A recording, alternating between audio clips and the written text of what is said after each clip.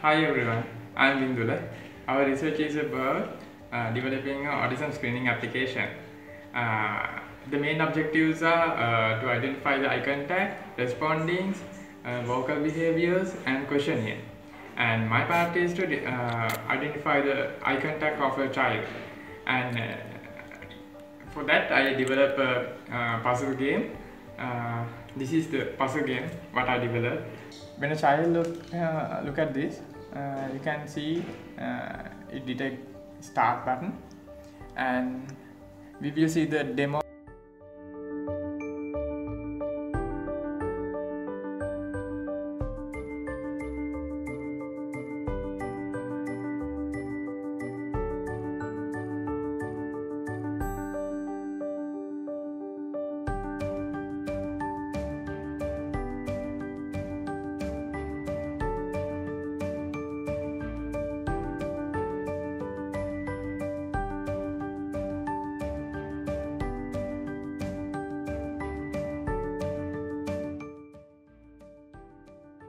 In order to do this, I made a puzzle game which tracked the eye gaze of the child.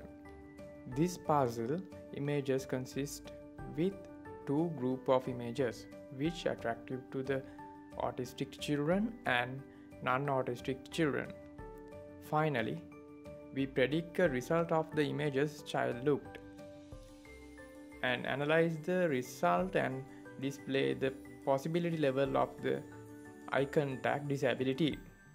This is the sum of my component. Thank you for listening.